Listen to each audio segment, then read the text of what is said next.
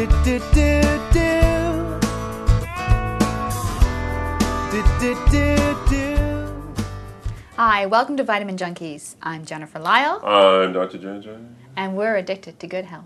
We are addicted to good health. Just in case you're wondering who you're watching, I am the mother of 2 boys, and I've had a personal interest in health and wellness for the last 6 years. I'm Dr. JJ. I'm a naturopathic doctor. I'm a researcher, and I'm a public speaker.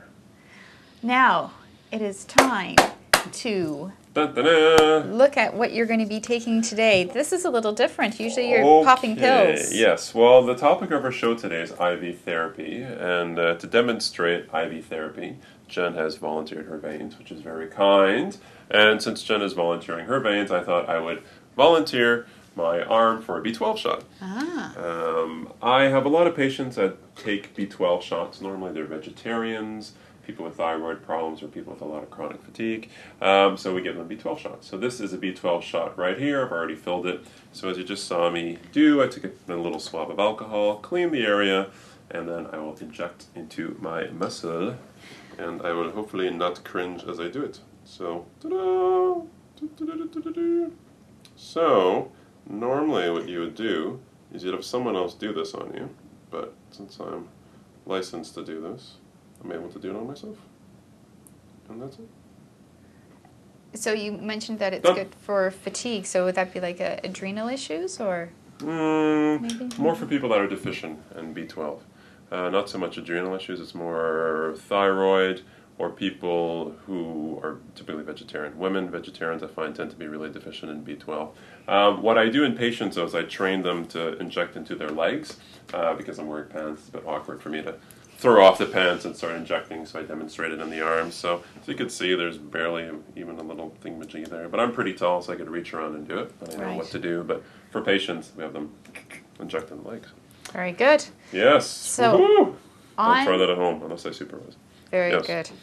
On to IV therapy. IV therapy. What is IV therapy? Okay, IV therapy is one of the strongest modalities I could do in clinical practice, because what I do is that I inject in vitamins and supplements, amino acids, whatever, directly into your body, directly into your veins. Wow. So if I get access through a vein, then I have access of putting nutrients into your entire body, so I don't need to worry about digestion or anything like that. So you get a really strong effect, and people will heal faster. People feel an effect usually right away. So who should try IV therapy? People that have digestive problems, people that have absorption problems. I see a fair number of cancer patients will come in, because obviously cancer is a very taxing condition, so people will come in for nutrient supplementation. I have people come in for insomnia. I have people come in for stress or burnout, and then we put them on IVs, and then it really helps them bounce back. People come in when they're sick, they have a cold or the flu, and they feel depleted. We give them an IV, and we load them up with vitamins and minerals, and they feel a lot better after. Oh yeah. Is it just it's like a magic bullet? One-shot deal, or is it a continuous therapy? I guess it depends on the issue. Yeah, it depends on the issue. Like cancer, obviously, it's continual. But if it's a cold, you usually give them one IV, and the next day they feel a lot better, or you give them an IV or 2, and then they feel a lot better. Yeah, Wow. Depends on the case. And how long does it last? Like, how long would you be there with The IVs are usually about 45 minutes to an hour. Okay. Yeah, they're relatively painless. They're not that painful. We'll be trying it on you, so you'll know soon enough. Ooh, let's get to it then. Okay, let's do it. So before we start, I am going to fill an IV, and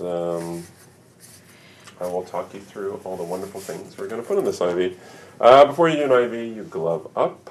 Now, we talked about some of the things that I'm working on Correct. to select what we're going to put into this IV for me. Yes. So Jen had some energy issues, so I'm putting in some vitamin C. So as you see me injecting in this stuff here, we're going to put in some vitamin C. There we go. Perfect. We're putting in some B complex. You can tell it's a nice little yellow color here. That's a B complex, so we'll give her some of that. So that's why your pee turns yellow when I've taken my multivitamin? Yep, that's riboflavin. That's B2. The red stuff you see me injecting right here is B12. Similar stuff I just inject into my arm, but this stuff's different because we give it intravenously. This is B6. This one's clear. Not as fancy-pantsy to look at, unfortunately. Then we've got This one's B5 and dexpanthenol. And there we go. And Jen has mentioned that she's magnesium deficient, so we'll give her a wee bit of magnesium. And whenever you give magnesium, you want to balance out calcium, so we give her some calcium also. Ta-da! And now, because this is pretty concentrated, this little needle, I'm going to fill it with some sterile water just to dilute it so that it matches the concentration that we need to deliver it into her blood. And so I struggle to get it into the bag. There we go. Bingo. Okay, so we are now ready for the injection. For Madame, we'll be doing a vitamin push. You could also do a vitamin drip, where we put the vitamin solution in a bag. That's for higher concentrations, and also they run over a longer period of time. In her case, since we're doing it for the show, and also for a health benefit, we could probably push this in about 10-15 minutes, so that's not a problem. So we put less of it in this tiny little needle. Yes, this is a tiny little needle, believe it or not. Okie dokes, we put on the tourniquet. We tighten to get her vein to bulge out. And then we grab our little butterfly. Okay, make a fist. Straighten your arm, please. Look at that. Look at that great little vein. And then we turn it around, put the butterfly in, and then whoop, we're in. Ta-da! That's it. Now you see a little bit of blood coming out, that means we're in the vein. Then we just push it in. That's it. How do you feel? Fine. I mean, Yeah, do you feel anything? Do you taste any B vitamin? Does it feel cold? I feel I feel that there's something going in there, Okay. but I don't really feel anything Yeah.